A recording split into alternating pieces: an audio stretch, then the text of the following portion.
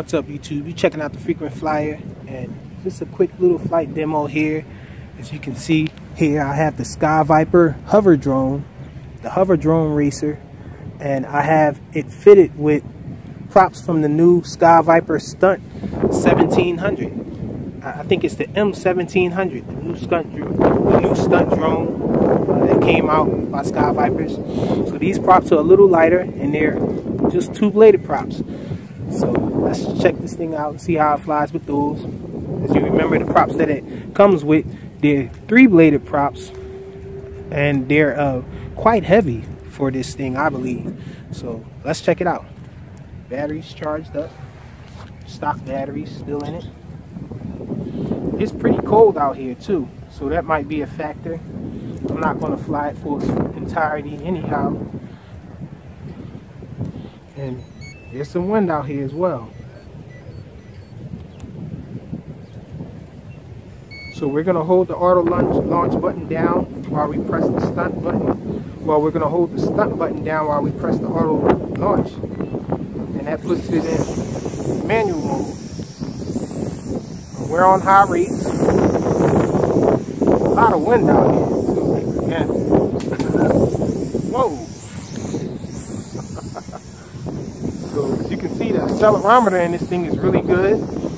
I just hit the tree and did a 360 spin really fast and recovered on its own from it. And it's very windy out here too, so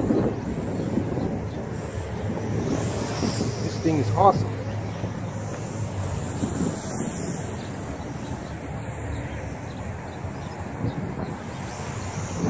So these props do make it a little more stable.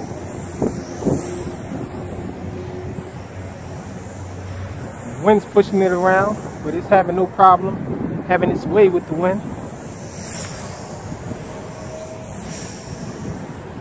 So you can see this thing fly awesome.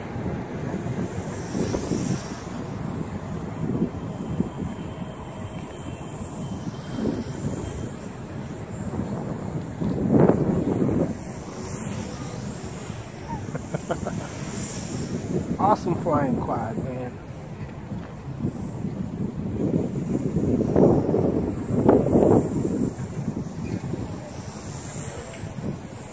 Oh, almost hit the pole there. Uh-oh. Lost orientation. Ah, and we're up in the highest tree, looks like. Oh man, we're super far away now. And I think that's it for me. I'll try to walk over there and see if I can reconnect to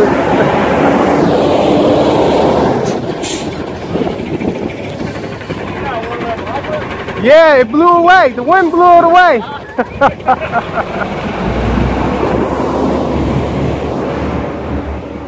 Lost orientation of it, and the thing just took off. It got too high up and the wind just took it. We're all the way down here somewhere. I should have just dropped the throttle instead of trying to fight with the wind and bring it back.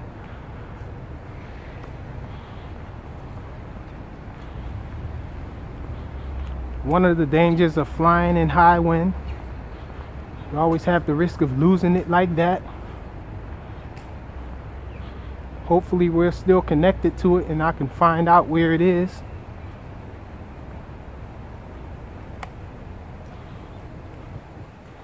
So far I don't hear it. So it seems like we should be right around here somewhere.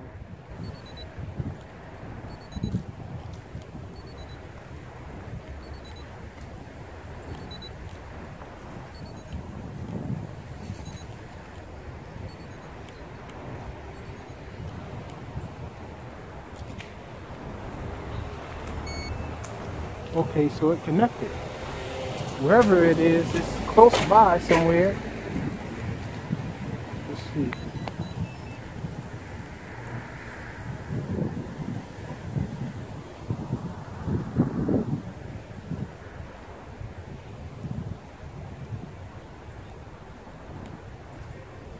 don't know if it went past this tree here. It's a possibility though. Ah man, might be the end of the Hoverdrone racer.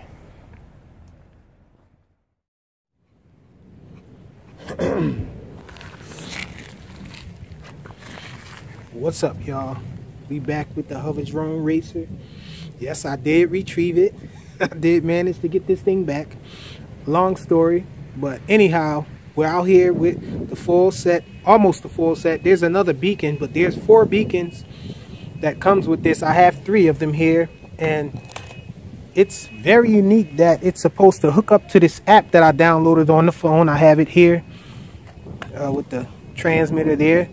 The app supposedly links up with the Hoverdrone racer and the 4 beacons here.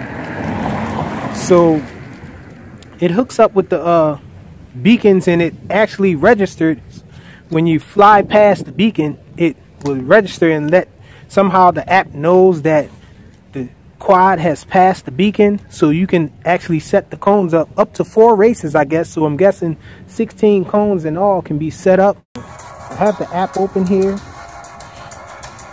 Let's see, beacon set up. I don't know what type of beacon it is.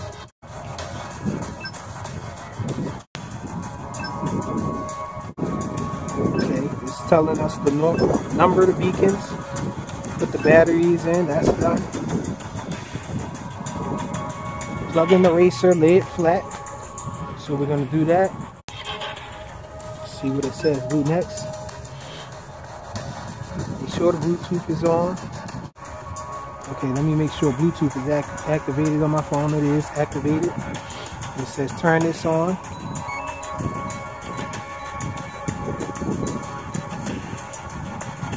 And the light should turn solid, it says. It did turn solid.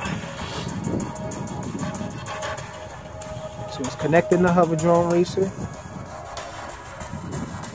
Let's see.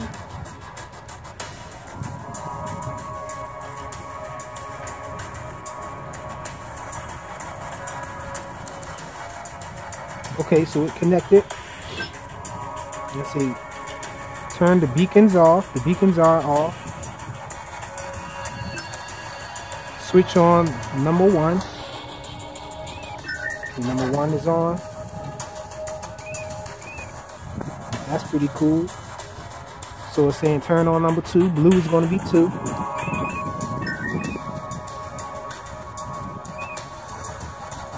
Number 3, we're going to turn that one on. See if we can start a single player match now. Time trial, continue. Custom track.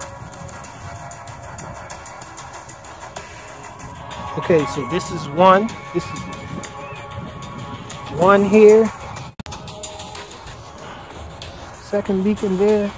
I know they're pretty close together, but I just want to demonstrate that this thing actually works. 3 over here. Now let's start it. Press fire to start. Fire on the remote to start, it says. 3, 2, flight of beacon 1, go! Okay, let's see. Now when you cross the beacon, it's supposed to... Flight of beacon 2. Okay, it's telling me to fly to the beacons now. Flight of beacon 1. Fly to beacon 1. Fly to beacon 2 again. New lap record. Flight of beacon 1. Oh, they don't have my 3rd beacon registered. But as you can see, it... New flight of beacon 1. Flight of beacon 2. Lap completed. So it's actually working right.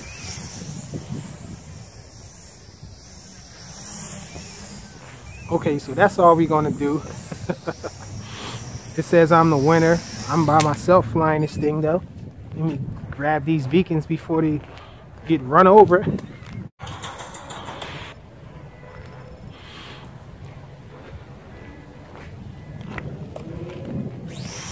Okay, so that was pretty cool. It talks and all, and it registers when you fly past the beacon. So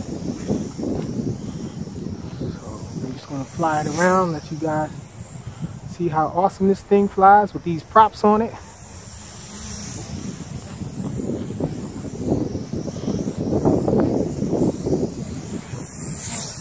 This wind out here is crazy.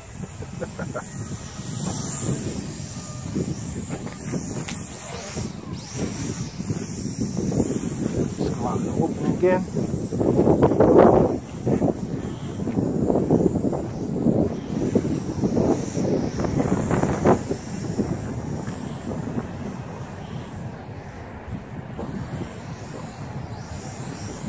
I think it's still connected to my phone via Bluetooth.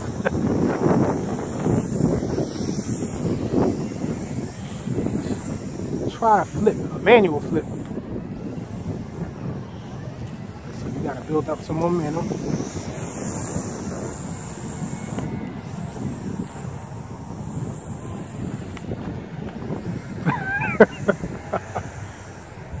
Manual flip's not going so well.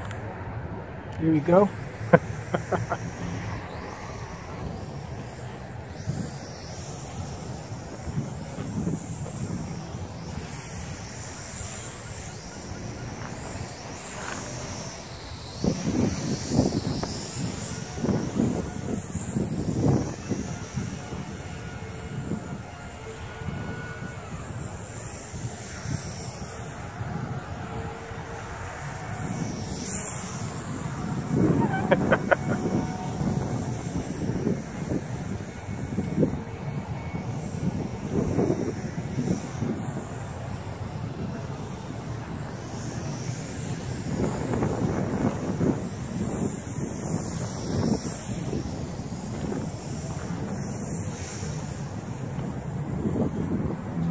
Pretty awesome flyer, man.